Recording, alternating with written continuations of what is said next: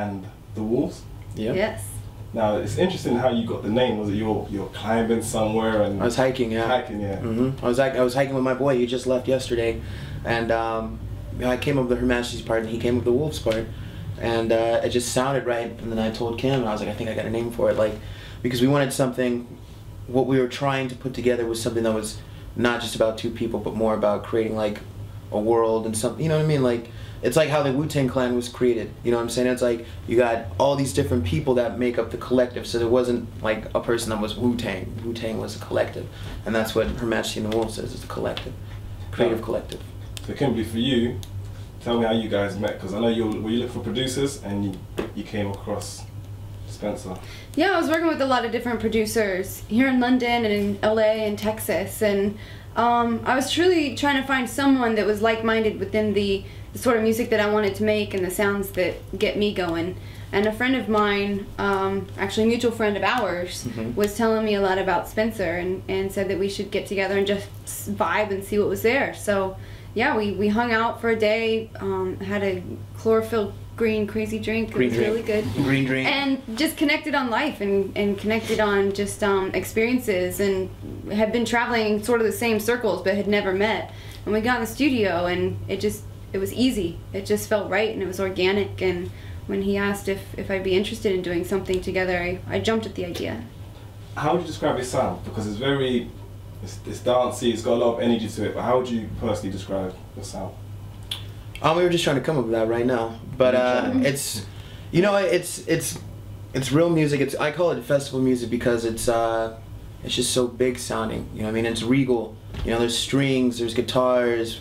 You know, as much as it's electro, it's very organic at the same time, and the songwriting is more in depth than what you would normally hear.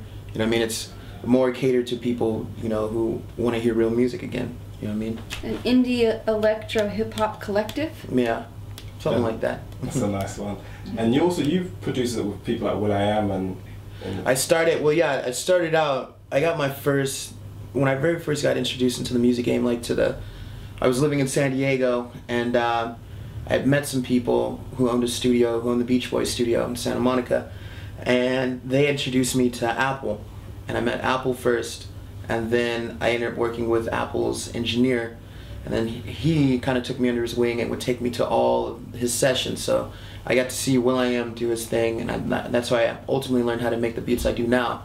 My stuff now, and yeah, I've worked with a bunch of different people. You know, I got introduced to the game really, really young, and at a pivotal point because the Black Eyed Peas were just blowing up. You know, so I met Justin Timberlake and Kenna and Sergio Mendes and all these different people. So it's cool. And Kimberly, for you, everyone knows that you came from Pussycat Dolls. But for you as an artist, is this always what you've wanted, to be able to express yourself musically, like on your own and on your own merits? Yeah, absolutely. Being an artist, everything you want is to be able to express yourself without being held down from your own creativity. And I think that leaving the Dolls, it was taking a huge leap of faith, knowing that it was sink or swim. And I just kept swimming and trying to figure it out. And once I met Spencer, it's when everything kind of clicked and everything kind of just felt right. And ever since then, creatively, it's just been amazing. It's been open. It's been a blessing. And are you guys doing some festivals this summer? Yeah, doing Wireless on July 2nd, doing Oxygen, doing the Oxygen Festival. I think we're doing something else, but I don't think I can talk about it yet. Yeah, we can't push you at all? No, I don't know if I can. Push me, because I come out with it. I know.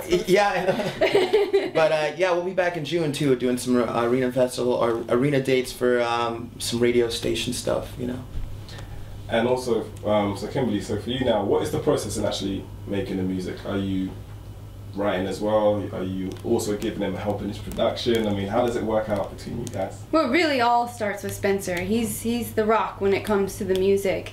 And yeah, I come in and I have my ideas and I'll tell Spencer, but ultimately he's the one that makes the calls. And I'll come in and I write my verses and we write the songs together along with our friend Nick Furlong. And what are you guys, what's your musical influences, like growing up? Who are you guys listening to? For me, I mean, I started listening to like, I mean, obviously Michael Jackson when you're younger, but when I was like 6th grade, I started listening to Tribe Called Quest. You know, I bought Midnight Marauders, and then from there I became obsessed with Busta Rhymes, and then, you know, when I was 13 and 14 I bought Daft Punk, you know, and just from there, you know, it led into all electronic music and underground hip hop, everything. It's just influenced by a lot of different stuff, classic rock, you know, anything that's good music. Mm-hmm. How about you, Kimberly? Mine all started with, I think my first album that I bought CD-wise was Lionel Richie, Tina Turner, and then later it was definitely Busta Rhymes was a huge influence, as well as Missy Elliott, and Aaliyah was actually the catalyst that inspired me to want to move to LA and pursue the dream. And let's talk about the new single. Describe for me actually when that song was made and actually what was the concept behind it. Yeah, you know, the album was made in 2 different series, and I was working at this place called King Size Sound Lab, and the place I was working at is called The Cabin. So I was making all these tracks called Cabin Fever, and Cabin Fever, I was just in this room by myself with this engineer, Sesso, and I just had a bunch of vintage keyboards and all kind of cool stuff, and Goodbye Goodnight was one of those songs from that collection of records I was making.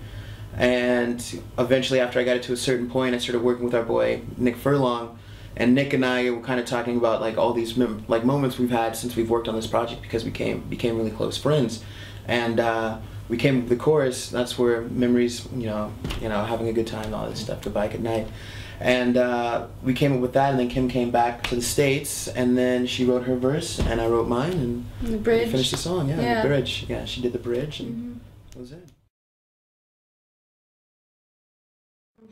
So many things. There are a lot of sharks in the music business, and you better have a very true sense of yourself and what you want before you pursue it.